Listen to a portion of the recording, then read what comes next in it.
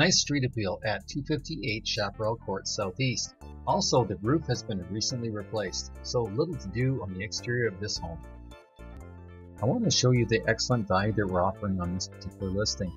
This is a comparable sale sold back in October of 2019 in just 20 days. Instead of $439,000, it sold for $425,000, and it was just 1776 square feet.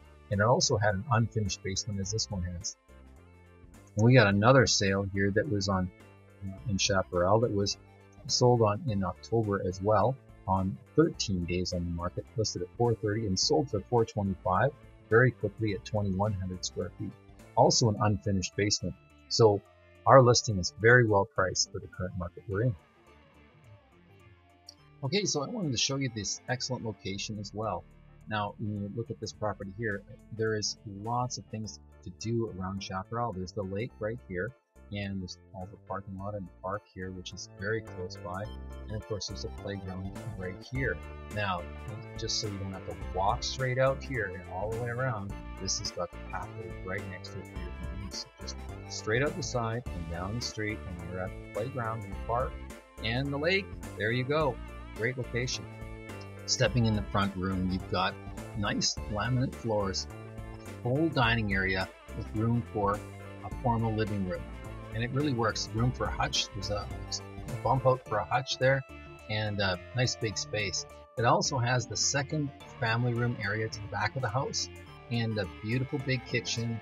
Lots of space back here with a view west of the in the backyard. Lots of sun in the backyard. And this thing has a gorgeous large deck that you're really going to like. Two-tiered hot tub out there. Well, we're not warranting that the hot tub is working, but certainly it goes with the property. And just look at this big backyard. You're really going to appreciate this one. It's just huge. Nice pie lot in the corner, and lots of room for kids to play and set up some play structure.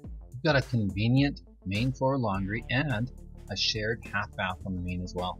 Stepping upstairs, the hallway has a nice big skylight, so this isn't dark, which is great. It's huge. The master bedroom won't disappoint you either. It's got lots of room at the end of this bed. It's huge. You've got plenty of room for dressers, another cabinetry, maybe even a desk in here.